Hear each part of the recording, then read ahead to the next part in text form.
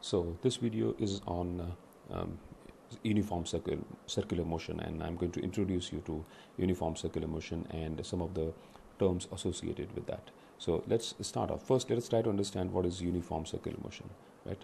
So here we have an object, right? Here an object which is moving along a circular path, right?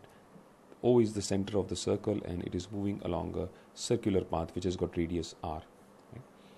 Now, if the speed of the object remains constant throughout, so constant speed.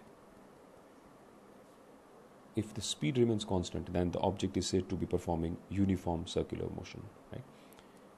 The velocity will be variable because the direction of the speed is continuously changing. Right? Let us see how the speed direction is continuously changing. Let us say the object is performing circular motion and it is at this particular location. When it is at this location, the direction of velocity is tangent at this particular point. So the direction of velocity will be something like this.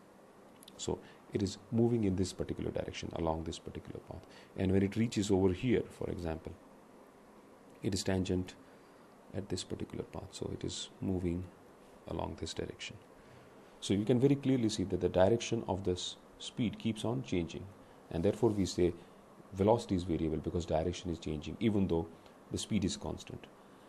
So the magnitude of this velocity will remain constant, and therefore the length of these vectors would remain same. So this would be, say, for example, magnitude would be v, and it would be v over here, and it would be v throughout the uniform circular motion. Right? So that is uniform circular motion. When an object moves with a constant speed and variable velocity, variable because of change of direction. Let us say we have an object at this particular location, and let us call this as location P1. So that's location P1. This is, as I said, the center of the circle, and in time t it moves to location P2. So let us say this is location P2. So the object reaches over here in time P2. So it is moved from P1 P2, and this distance P1 P2 is known as linear displacement,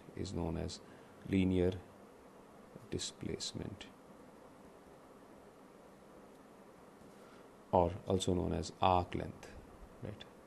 Arc length. For small values of theta, right, the linear displacement would be P1 P2, right?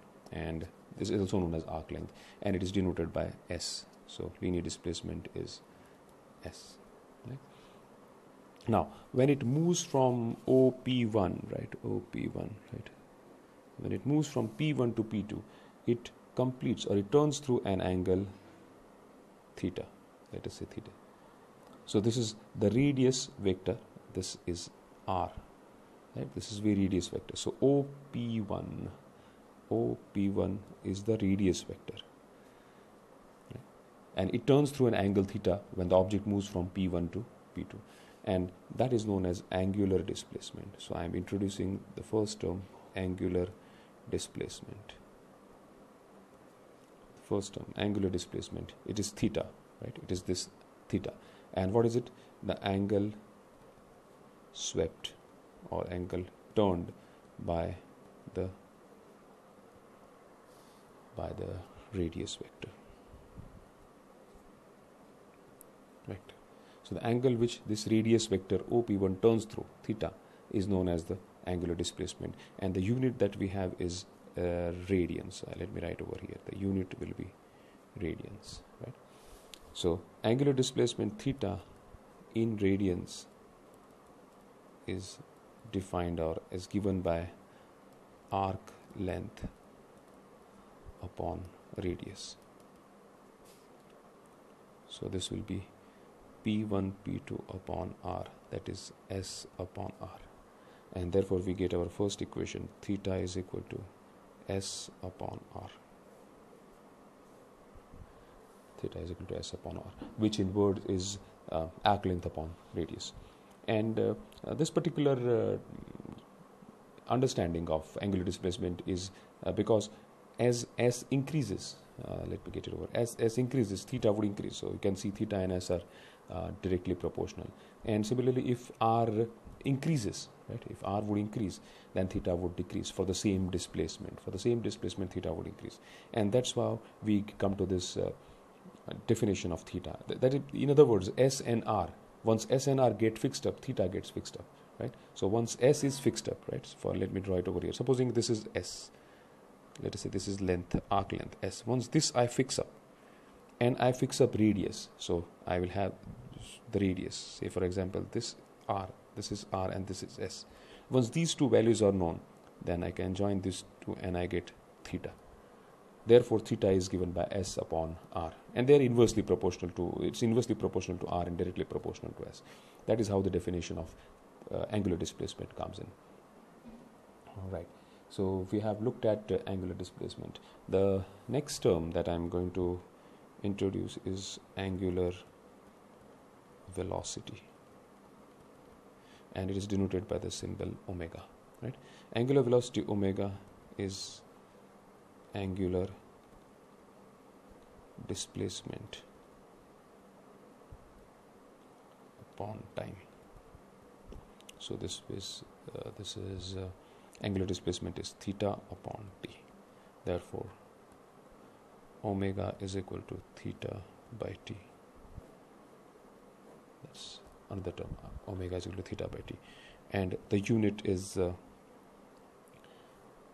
unit of omega is radians per second, because theta is radians and this time is in seconds, so we get unit of omega as radians per second.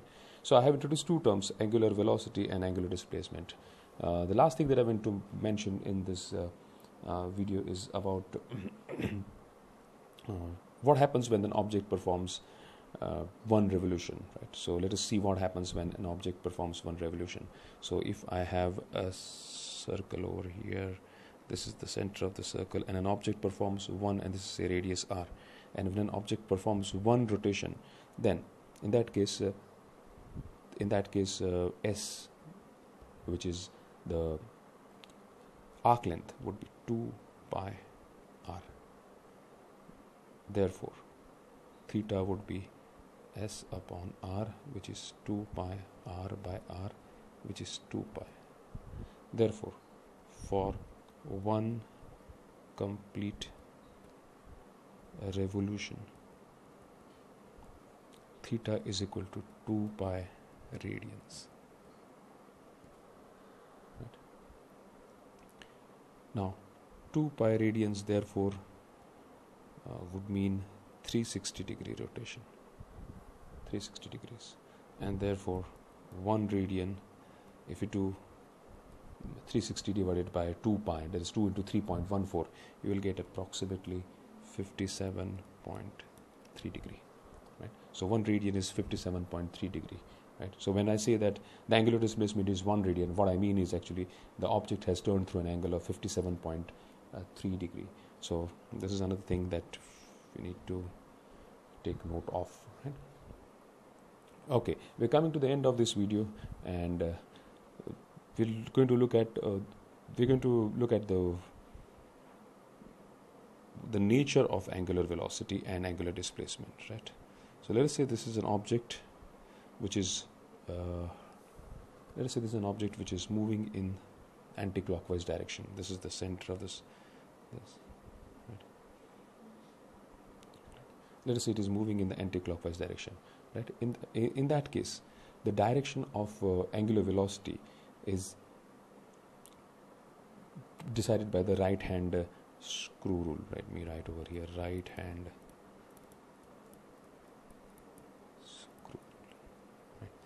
So if I imagine this to be a disc which is rotating, right, in the anti-clockwise direction, and let us say this is a threaded screw, then I can see that if this rotates in the anti-clockwise direction, it will come out of the page.